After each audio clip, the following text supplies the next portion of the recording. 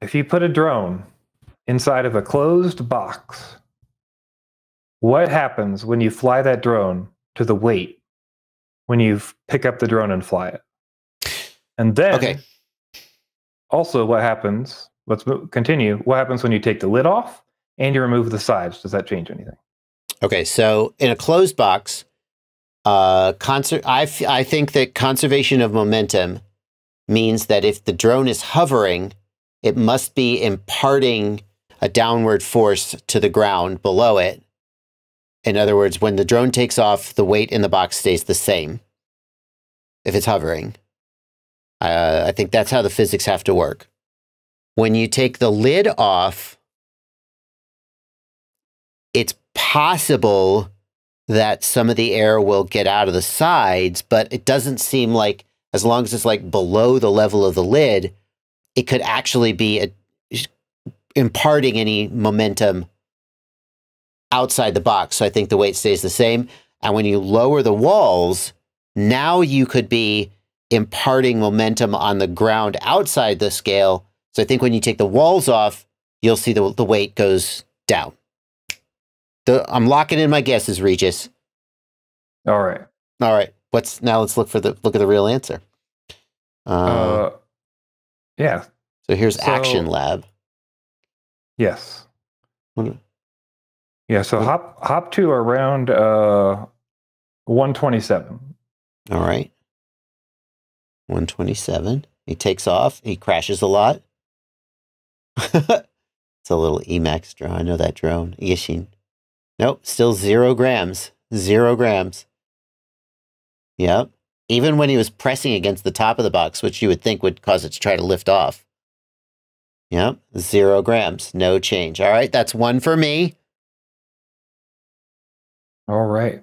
All right. So then we'll check out right around 245, somewhere in there.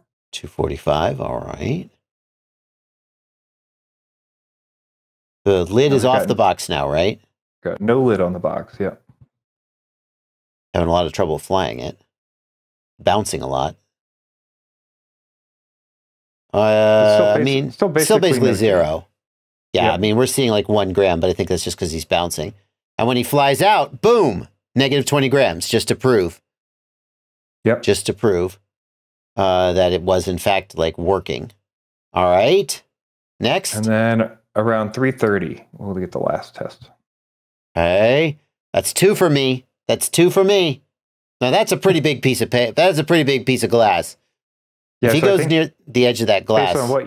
Based on what you said, I think this shouldn't change it because, you were saying if it blows out. Right. Yeah. If he gets near the edge, it's going to go down. But here, same thing. No. There you go. Yeah. Conservation of momentum, kids. So no change. Yeah. So the big thing that I was confused about was imparting forces on the side versus the bottom. So I was basically close, but I thought it would be a little bit different from variances from the wind and stuff. But then you forget that we're in an active system where it's consistently moving the motors to change the output for what's under it. So no matter how much is lost, you're gonna get the extra by it increasing throttle. Yeah, exactly. If it's hovering, then you're in a steady state and the forces are all equalized. And if it's resisting gravity, then it has to be imparting a downward force. So, but it's a great little demonstration of this principle. I mean, we've heard examples of this. Like Rotor Riot did an episode where you try to fly a drone inside a... Didn't Rotor Riot do the episode where you fly a drone inside of a U-Haul? I think they did. I remember something about that. Same thing. Fly a drone inside of a bus or on a plane. License to Drive says the drone weighs so little. Yeah, but I mean, the drone weighs 20 grams. The scale can definitely read 20 grams difference as demonstrated when he flies out of the box. So yeah, it's maintaining within like 1/20th or Yeah. Now he's going to do it with his DJI Mavic with the larger props. It probably will press more on the ground outside the glass. I don't know. Maybe it won't. Very cool. Very cool test. Thank you to Action Lab for doing this test.